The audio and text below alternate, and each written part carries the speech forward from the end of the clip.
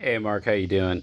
Hey, I just tore into this, and I had it all back together, and then I went and did a little bit more research before I fired it up to make sure that I had everything okay. And this piece right here, I think got damaged. It looks like it got tweaked. If you can see here how it kind of is at an angle. Do you see how it's kind of angled down like that? And this right here makes your oil pump function. And it was actually getting caught on the sides here and not turning. It was getting caught on the lower edges of these little things right here. These little deals right there. It was getting caught.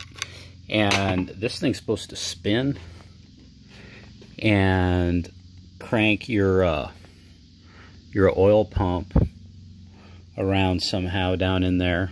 Yeah, there's a little, I guess it works on that rod right down there somehow. Yeah, works on that thing. And that thing spins around. It's like pulsating on that rod there, and that pumps the oil out to your bar. So this thing wasn't able to spin because of the, I'm guessing it had to be because of the bearing failure that I showed you earlier, I think, and it just caused everything to start kind of like wobbling around. But your bar wasn't getting lubricated due to this not being able to spin around, because when you put this in, and then put on the clutch drum here, there's a little tick mark. See that line right there? Lines up with that notch, and that's supposed to go down and grab that. It wasn't grabbing it anymore because it was down in there too far because it got tweaked.